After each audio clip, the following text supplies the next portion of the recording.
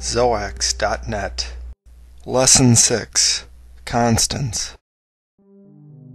For this lesson, you will need a project like the one we created in Lesson 1. We talked about variables, which allow us to change their values. We also talked about literals, which are constant values that the compiler reads and interprets. In this lesson, we are going to discuss the declared constants, which are related to both of those topics. To declare a constant of a particular type, we use the same exact syntax that we use for variables, except that we put the word final in front of the declaration. The word final is used to indicate that its value cannot be changed.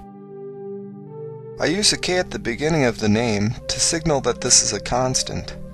Note that constants should always be assigned a value immediately in their declaration, since their value cannot be changed.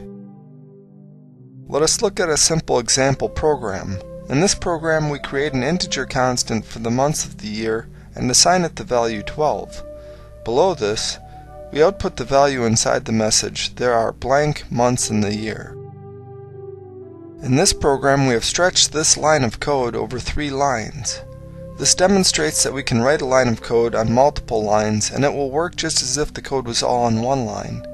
This is because the compiler ignores white space and uses a semicolon to signal the end of the line.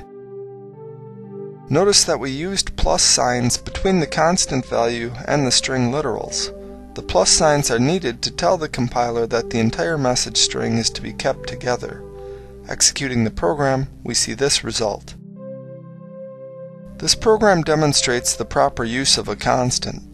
That is, you should use a constant when the value to be stored is known and should not change. In these situations, constants do offer some advantages over variables. First, using them ensures that the value cannot accidentally be changed. Second, they allow the compiler a chance to optimize the code so that it can run faster and use less memory. To see how this optimization might work, take a look at this program, which makes a simple conversion from degrees to radians. If all of these values were true variables instead of constants, this value would be stored in memory. Then this value would be stored somewhere else.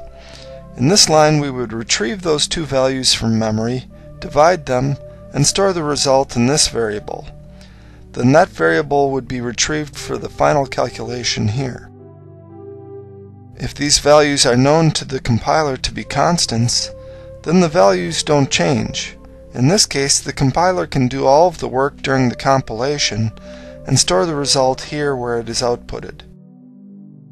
As you can see, this means that the computer does not need to do as much work when the program is running, so it is much faster. It also saves some memory. The speed in memory does not matter for a small program like this one, but in larger programs the difference could be significant. You might wonder why we bothered to declare constants when we could use literals instead, like this. It is true that literals will work, and this will have all of the efficiency advantages that our constant types have. However, constant types have some serious advantages over literals as well. Since constant data types have names, they are far more descriptive and readable than literals. For example, does this literal value 12 refer to the months of the year, or does it refer to a minimum age requirement? Constant types also offer greater consistency. For example, the value of pi might be given by both of the approximate literal values 3.14 and 3.14159 at different points in the code. Using a constant ensures that the value will always be the same. Worse still, sometimes constant values actually need to be changed. Imagine a constant that holds the number of planets in the solar system. Before 2006, this value would have been 9. Now that Pluto is no longer classified as a planet, this value should be 8.